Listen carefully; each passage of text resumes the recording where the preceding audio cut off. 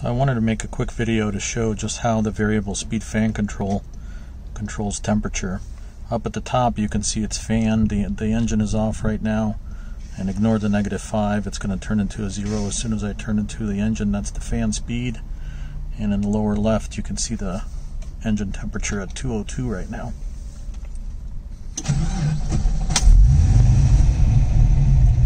So immediately you see the fan speed jump up to 85%, which is full speed, and watch the engine temperature as the engine is idling.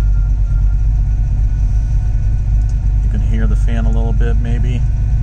Temperature starts going down.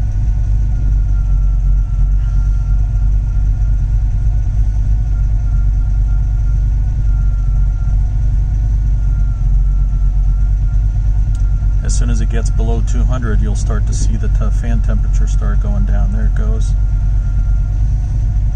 So simultaneously as the engine temperature is dropping, so is the duty cycle for the fans. So it's slowing down as the temperature is dropping, and it'll just continue to cycle the fan down because it's set to activate around 195 degrees. So once it gets to that point, it'll start going slower and slower, and see it just kind of hangs there and basically maintains the temperature around 196 degrees.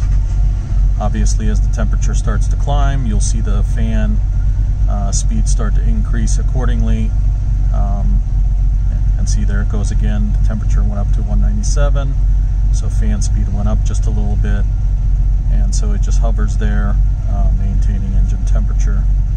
It's pretty slick. I highly recommend this to all my customers.